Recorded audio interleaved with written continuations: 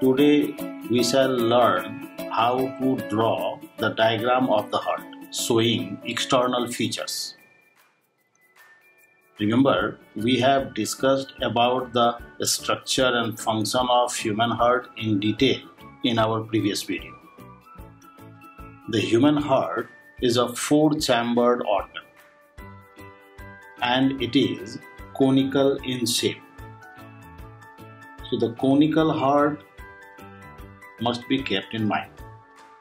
Conical in shape.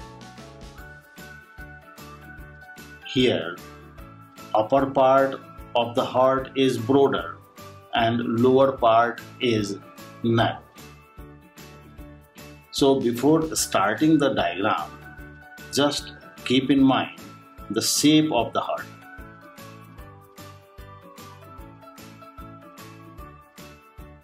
Almost conical. And it looks similar to that of a mango. The upper one broader, lower narrow. The narrower apex is shifted a little towards left. And in human heart, upper part is auricular part, lower part, ventricular part. The upper and lower part is distinctly divided by a transverse groove. This is called coronary sulcus. So first draw a conical shape and just keep in mind the anterior part or upper part smaller, lower, posterior, larger.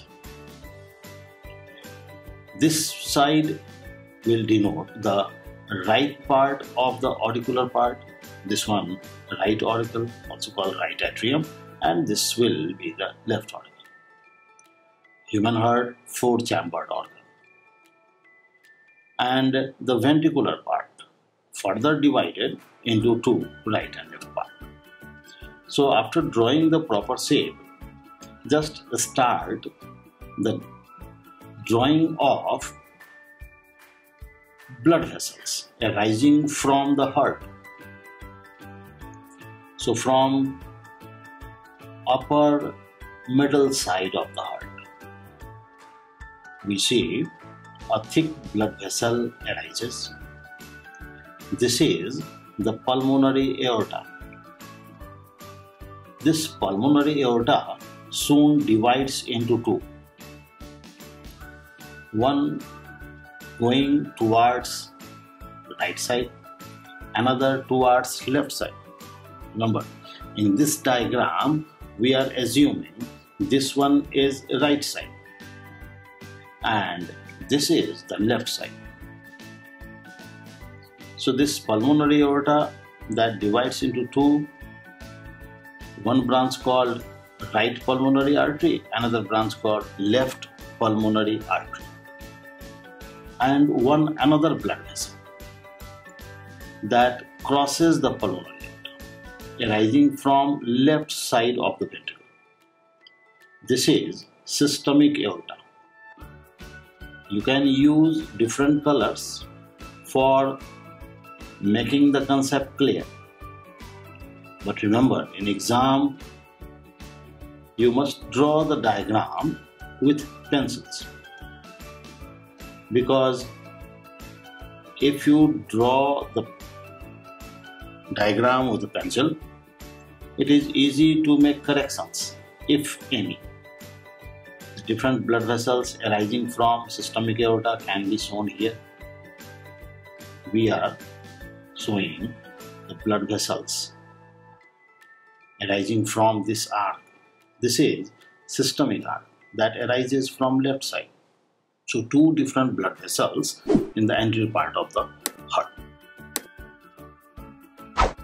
And now, remember, the right auricle or the right atrium remains connected with two different blood vessels. So here, show the two different blood vessels. One is superior vena cava coming from upper side, another inferior vena cava from the lower side. So now we shall draw the two auricles.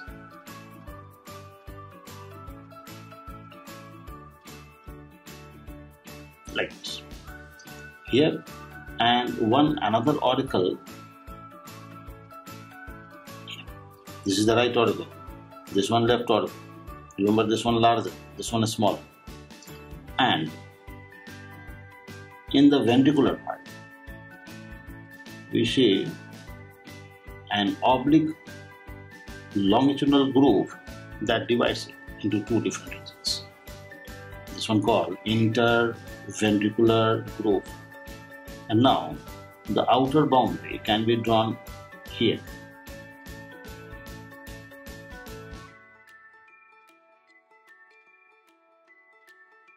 So just keep in mind the proper shape of the heart. Then you can draw the diagram easily by keeping an outline. This is inferior and this one superior. Diagram almost completed, but leveling remaining. Remember, whenever you draw a diagram, leveling is must.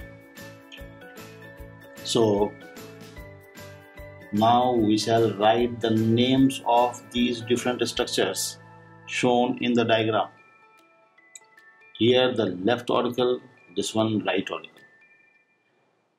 In short, we may write here also right atrium, left atrium.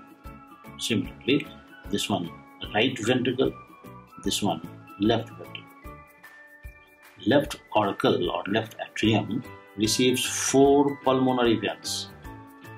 2 pulmonary veins from left lung and 2 from right lung. These pulmonary veins open into left auricle. So if we want to distinguish them, remember, pulmonary veins connected with lungs carrying oxygenated blood. Similarly, this left systemic aorta or the systemic aorta that arises from the left ventricle also transports oxygenated blood, oxygen-rich blood. So these two can be shown in different color, and these one in one another. So now their names. Remember, this is all. While writing the names or while leveling the diagram, we must keep horizontal and parallel lines for drawing. That makes the diagram attractive and systematic also. Names already written here in short, but these names can be written by parallel lines. So this one of right side, superior vena cava. This is the right auricle, right atrium. These two right pulmonary veins. The groove that divides the heart. This is atrioventricular groove, and this right ventricle, this inferior vena cava.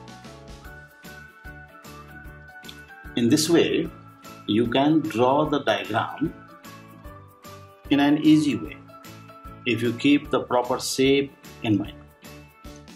And try it yourself. Practice more and more, then it will be easy for you.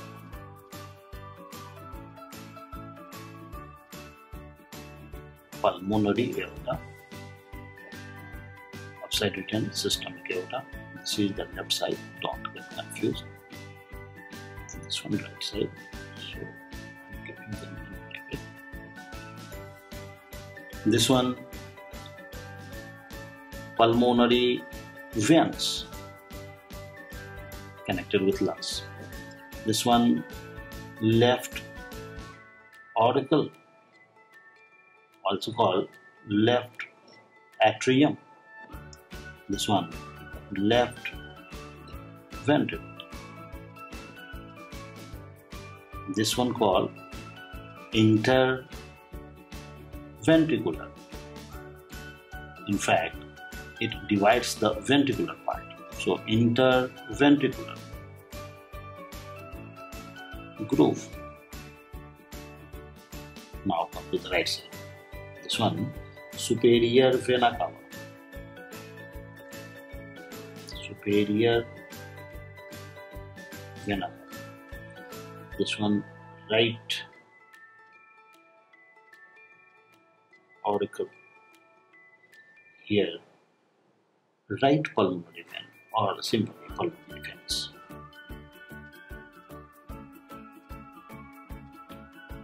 This is the groove. Remember, at the beginning we have discussed this.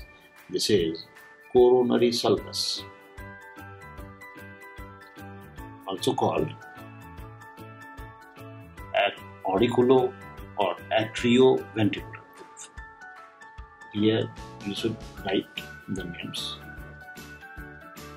The right ventricle. This one, inferior vena cava.